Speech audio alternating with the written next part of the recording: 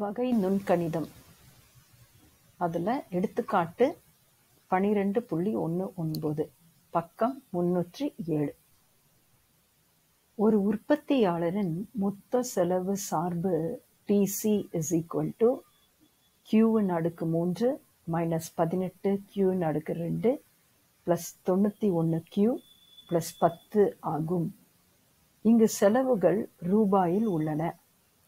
Q = 3 என்கிற போது இறுதி நிலை செலவு MC மற்றும் சராசரி மாறும் செலவு ABC காண்க. அப்போ இந்த கேள்வியில என்ன கொடுத்துருக்காங்கன்னா மொத்த செலவு கொடுத்துருக்காங்க. TC டோட்டல் காஸ்ட் கொடுத்துருக்கிறது மொத்த செலவு. Q = 3. Q எவ்வளவு கொடுத்துருக்காங்க? 3 என்கிற போது இறுதி நிலை செலவை கண்டுபிடிக்கணும். இறுதி நிலை செலவுக்கு இங்கிலீஷ்ல என்னது? Marginal cost. மற்றும் சராசரி மாறும் செலவு ஆவரேஜ் வேரியபிள் காஸ்ட் இது காண்க. அப்போ நம்ம இந்த கேள்வியில என்னெல்லாம் கண்டுபிடிக்கணும்? MC கண்டுபிடிக்கணும், AVCயும் கண்டுபிடிக்கணும், Qவின் மதிப்பும் கொடுத்துருக்காங்க. அப்போ தீர்வை பாருங்க.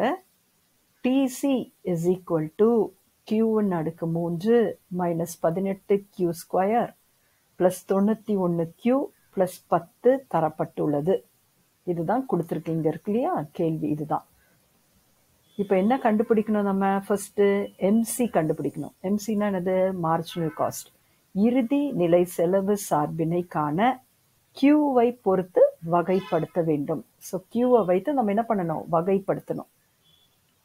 மொத்த செலவு கொடுத்து இறுதி நிலை செலவு கண்டுபிடிக்க சொன்னா நம்ம என்ன பண்ணணும்? வகைப்படுத்த வேண்டும்.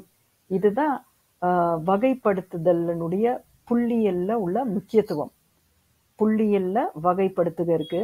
இது நம்மளுக்கு பொருளாதாரத்துல ஏன் கொடுத்துருக்காங்க?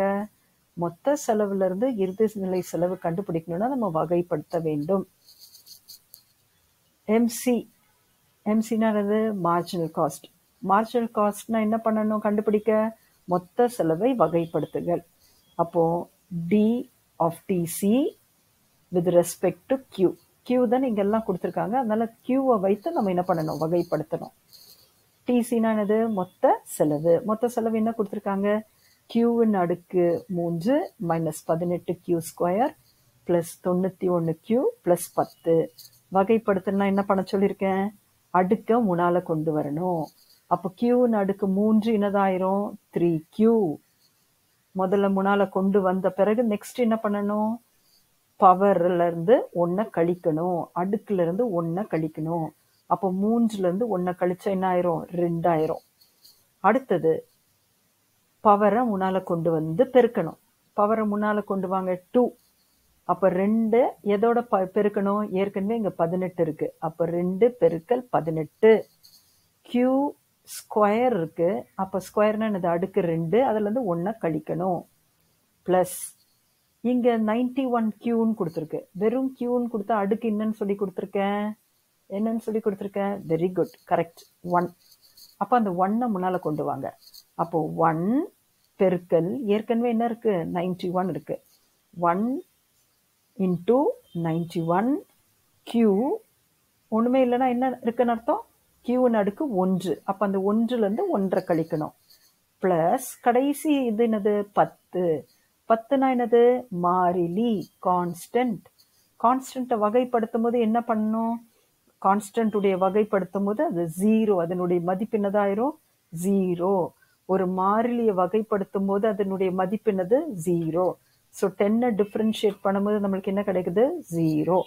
இப்போ நெக்ஸ்ட் பாருங்க. 3Q². இங்கே வந்தது இல்லையா? 3Q 3 - 1 3Q² - 18 × 2 எவ்வளவு? 36. Q⁻2 - 1 என்ன ஆயிரும்? Q⁻1 plus 91 × 1 91. Q⁻1 - 1 1 தான் இருக்கு. அதுல இருந்து 1 எடுத்துட்டோன்னா என்ன ஆயிரும்? 0 பிளஸ் 0. இப்போ இன்னும் அதை சுருக்கலாமா?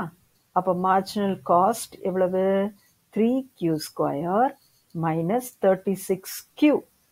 ஏற்கனவே சொல்லி கொடுத்துருக்கேன். 36Q⁻1ன்னு எழுதலாம், 36Qன்னு வெறும்னே எழுதலாம். ரெண்டும் கரெக்டு தான். இப்படியும் எழுதலாம், இப்படியும் எழுதலாம். ஒன்றும் தப்பு இல்லை. ப்ளஸ் 91 Qன்னு அடுக்கு 0 என்னது? ஏற்கனவே இது அந்த சூத்திரத்தில் சொல்லி கொடுக்கும்போது சொல்லி கொடுத்தேன் ஃபார்முலா. ஒரு நான் ஜீரோ ரியல் நம்பர் இருந்ததுன்னா அதனுடைய அடுக்கு 0வா இருக்கும்போது அதனுடைய மதிப்பு என்னதான் மாறும்? 1. அப்போ Qன்னு அடுக்கு 0னா 1. அப்போ 91 × 1 91 தான். ஏன்னா Qன்னு அடுக்கு 0ன்னு மதிப்பினது 1. இப்போ MC நம்ம கண்டுபிடிச்சிட்டோம். கேள்வி கேட்டிருக்காங்களே, இறுதி நிலை செலவை நம்ம கண்டுபிடிச்சாச்சு. ஆனால் அவங்க Qனுடைய மதிப்பு கொடுத்துருக்காங்க. Qனுடைய மதிப்பு என்னது? 3. அப்போ Q is equal to 3 எனில் வேற ஒன்றும் இல்லை, Q இருக்க இடத்துலலாம் நம்ம என்ன பண்ணணும்? 3 போடணும். So MC of Q is equal to 3. Q ஸ்கொயர்னா என்னது? Q ஸ்கொயர்னா Q இடத்துல என்ன போட்டிருக்கோம்? 3 போட்டிருக்கோம் பாருங்க. Q இருக்க இடத்துலலாம் என்ன பண்ணுறோம்? 3 நடுக்கு 2 மைனஸ் 36Q. அப்போ 36 × 3 + 91. அப்போ 3 நடுக்கு 2னா என்னது? 3 2 தடவை எழுதணும். 3 × 3. 3 × 3 என்னதாயிரும்? 9. அப்போ 3 × 9 மைனஸ் 36 × 3 எவ்வளவு? 108 + 91. அப்போ 3 9s are எவ்வளவு? 27 மைனஸ் 108 + 91. அப்போ இங்கே என்ன இருக்குது? 27 இருக்கு. 27 அதுக்கு முன்னால் என்ன சைன் இருக்குன்னு அர்த்தம்? ப்ளஸ் இருக்குன்னு அர்த்தம். என்ன இருக்குன்னு அர்த்தம்? ப்ளஸ். இந்த இடத்துல என்ன இருக்கு? ப்ளஸ் 27 அர்த்தம். சைனே இல்லைன்னா என்ன அர்த்தம்? ப்ளஸ் 27. அப்போ இது ஒரு ப்ளஸ்ஸு, இதுவும் ஒரு ப்ளஸ்ஸு. அப்போ இந்த ரெண்டு ப்ளஸ்ஸையும் நம்ம கூட்டினா 91யும் எதையும் கூட்டிக்கணும்? 27யும் கூட்டினா எவ்வளோ வருது? 8 18. ஸோ 118. அப்போ 118 மைனஸ் 108. இது வந்து ப்ளஸ் 118. இது வந்து மைனஸ் 108. அப்படின்னா என்ன அர்த்தம்? என் கையில் 118 ரூபாய் இருக்கு, ப்ளஸ் என் கையில் இருக்கு. ஒருத்தருக்கு நான் 108 ரூபாய் கொடுக்கணும். I have 118 rupees. ப்ளஸ்னா என் கையில் இருக்கு, மைனஸ்னா நான் கொடுத்துடணும். அப்போ 118 ரூபாய் என் கையில் இருக்கும்போது இன்னொருத்தருக்கு 108 ரூபாய் கொடுத்துட்டேன்னா மீதி எவ்வளோ இருக்கும்? 10. அப்போ என்ன பண்ணணும்? இது ரெண்டுத்தையும் கழிச்சிருக்காங்க. இது ரெண்டுத்தையும் என்ன பண்ணியிருக்காங்க? கழிச்சிருக்காங்க. அப்போ MC is equal to MC எவ்வளவு கண்டுபிடிச்சிட்டோம்? MC is equal to 10. இந்த பகுதி முடிஞ்சிடுச்சா? இப்போ நெக்ஸ்ட் எது கண்டுபிடிக்கணும்? AVC கண்டுபிடிக்கணும். எது கண்டுபிடிக்கணும்? AVC. இங்கே TC நம்மளுக்கு கொடுத்துருக்காங்க, இது கணக்கில் கொடுத்துருக்குது. ஓகே, அப்போ இதுல இருந்து நம்ம எது கண்டுபிடிக்கணும்? AVC. AVCனா என்னது? சராசரி மாறும் செலவு. சராசரி மாறும் செலவு. இப்போ இந்த கொடுத்துருக்க இந்த சமன்பாட்டில் பார்த்துக்கோங்களேன். இதில் கியூப், இது Q ஸ்கொயர், இது Qன்னு இருக்கா? இது மட்டும்தான் நம்பர். அப்போ இந்த சமன்பாட்டை ரெண்டாக நான் பிரிக்கிறேன். இந்த சமன்பாட்டை என்ன பண்ணுறேன்? ரெண்டாக பிரிக்கிறேன். இதுலெல்லாம் Q ஸ்கொயர் Qன்னு இருக்கா? ஓகே, இது பார்த்தீங்கன்னா வெறும் ஒரு மாறிலி, ஒரு கான்ஸ்டன்ட் இருக்கு. அப்படி கான்ஸ்டன்ட் இருந்ததுன்னா இது வந்து என்னது? TFC. இது வந்து எவ்வளவு? இது வந்து என்னது? TFC. அப்போ இது என்னது? TVC. இது நம்ம புஸ்தகத்தில் 4வது பாடத்தில் இந்த மாதிரி ஒரு கணக்கு படிக்கிறோம். அப்போ TCனா என்ன அர்த்தம்? TCனா TVC + TFC. ஓகே, TCனா என்னது? TCனா TFC TVC, total variable cost plus total fixed cost. இது ரெண்டுத்தையும் கூட்டினா நம்மளுக்கு என்ன கிடைச்சிரும்? TC கிடைச்சிரும். ஏன்னா உற்பத்தி செய்யும் போது என்ன மாதிரி உற்பத்திலாம் இருக்கு? மாறும் காரணியை கொண்டு செய்யற உற்பத்தி இருக்கு, மாறா காரணிகள். மாறும் காரணி, மாறா காரணி. மாறும் காரணிக்கு செலவு செய்யறதுக்கு பேரு மாறும் செலவு. மாறா காரணிக்கு நம்ம செய்யற செலவு பேரு மாறா செலவு. அப்போ ஒரு உற்பத்தி செய்யும் போது நம்மளுக்கு மாறும் செலவும் இருக்கும், மாறா செலவும் இருக்கும். அப்போ மொத்த செலவுன்னு சொல்றது மொத்த மாறும் செலவு பிளஸ் மொத்த மாறா செலவு. அப்போ இந்த இடத்துல நம்மளுக்கு கொடுத்துருக்க இந்த சமன்பாட்டில் இங்க இருந்து இது வரைக்கும் மொத்த மாறும் செலவு. வெறும் இந்த நம்பரா இருக்கு பாருங்க, எப்போதுமே ஒரு ஈக்குவேஷன்ல வெறும் நம்பரா இருக்குது, அது வந்து என்னது, மொத்த மாறா செலவு. அப்ப நம்மளுக்கு இங்க மாறும் செலவை தான் கண்டுபிடிக்க சொல்லியிருக்காங்க, சராசரி மாறும் செலவு. அப்ப ஈக்குவேஷனை இது வரைக்கும் எடுத்துக்கலாம். TVC is equal to Q ன் அடுக்கு 3 மைனஸ் 18Q² பிளஸ் 91Q. இன்னும் ஒரு வாட்டி சொல்லிடுறேன், உங்களுக்கு ஒரு டவுட் இருக்கலாம், ஏன் இந்த 10 விட்டுட்டேன், இப்ப இங்க எழுதும் போது ஏன் 10 விட்டுருக்கு. 10 வந்து என்னது, டோட்டல் ஃபிக்ஸட் காஸ்ட், மொத்த மாறா செலவு. நம்மளை எது கண்டுபிடிக்க சொல்லியிருக்காங்க, மாறும் செலவு மட்டும் தான் கேட்டிருக்காங்க. அதனால இந்த ஈக்குவேஷன்ல இருந்து இந்த 3 மட்டும்தான் எடுத்திருக்கேன். Q ன் அடுக்கு 3 மைனஸ் 18² பிளஸ் 91Q. இதுக்கு பேர் என்னது, டோட்டல் வேரியபிள் காஸ்ட், மொத்த மாறும் செலவு. இப்ப மொத்த மாறும் செலவுல இருந்து சராசரி மாறும் செலவு எப்படி கண்டுபிடிக்கணும், அதுக்கு ஒரு ஃபார்முலா இருக்கு. இந்த ஃபார்முலாலாம் நீங்க மனப்பாடம் பண்ணணும். AVC is equal to, இது 4th சாப்டர்ல வருவாய் செலவுன்னு ஒரு பாடம் இருக்குல்ல, அந்த பாடத்தினுடைய வீடியோவை, என்னுடைய வீடியோவை பார்த்தீங்கன்னா இதெல்லாம் நாங்கள் உங்களுக்கு விளக்கமாக கொடுத்துருக்கேன். AVC is equal to TVC by Q. இதுதான் ஃபார்முலா. AVC உடைய ஃபார்முலா என்னது, TVC by Q. அப்போ இங்க என்ன இருக்கா, TVC by Q. அப்போ TVC என்னது உங்களுக்கு, TVC Q power 3 minus 18Q² plus 91Q. அதை எதால வகுக்கணும், Qவால வகுக்கணும்.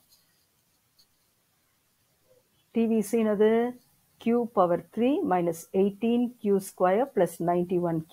அதை எதால வகுக்கணும், Qவால வகுக்கணும். இங்க எழுதலாமா, TVC எவ்வளவு, Q power 3 Q ன் அடுக்கு 3 minus 18Q², Q ன் அடுக்கு 2 plus 91Q. இப்போ இதை எதால வகுக்கணும், Qவால வகுக்கணும். TVC எழுதிட்டேன், divided by Q. இந்த Qவும் இங்க Q power 3னா இருக்கு, என்ன அர்த்தம், 3 Q இருக்குன்னு அர்த்தம். Q into Q, 3 Q இருக்கு. அப்போ ஒரு Q நம்ம எடுத்துடலாம். அப்போ மீதி எவ்வளவு இருக்கு, Q². வந்துடுச்சா, Q².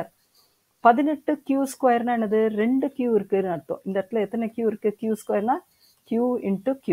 அப்போ ஒரு Q போயிருமா, இந்த ஒரு Q இந்த ஒரு Q அடிச்சிடலாமா, அப்போ 18Q. இங்க 91Qன்னு இருக்கா, அப்போ ஒரு Qவையும் ஒரு Qவும் அடிச்சுட்டா என்ன ஆயிரும், 91 கிடைச்சதா. அப்போ AV is equal to Q² minus 18Q plus 91. Qனுடைய மதிப்பு எவ்வளவு கொடுத்துருக்காங்க, 3. அப்போ Q இருக்க இடத்துல நம்ம எதை போடணும், 3. Q² நான் என்ன எழுதணும் ஆயிரும், Q இருக்க இடத்துல 3 அடுக்கு 2 minus 18Q, 18 into 3 plus 91. 3² என்ன அர்த்தம், 3 into 3, 3 into 3, 3 into 3 எவ்வளவு, 9. 18 into 3 54. ஏற்கனவே இங்க ஒரு 91 இருக்கு.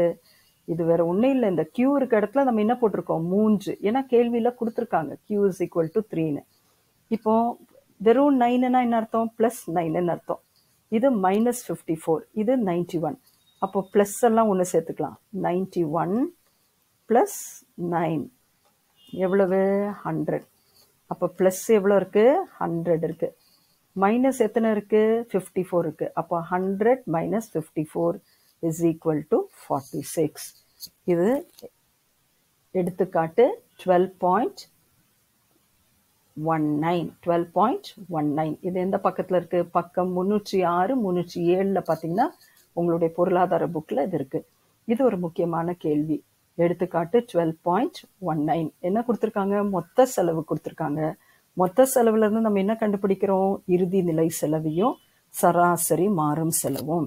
அப்போ மொத்த செலவுல இருந்து இறுதி நிலை கண்டுபிடிக்கிறதுக்கு நம்ம என்ன யூஸ் பண்ணணும், வகை நுண்கணிதத்தை நம்ம பயன்படுத்தணும். வகை நுண்கணிதத்தை பயன்படுத்தி நம்ம என்ன கண்டுபிடிச்சிருக்கோம், சராசரி மொத்த செலவுல இருந்து சராசரி மாறும் செலவையும் இறுதி நிலை செலவையும் கண்டுபிடிச்சிருக்கோம்.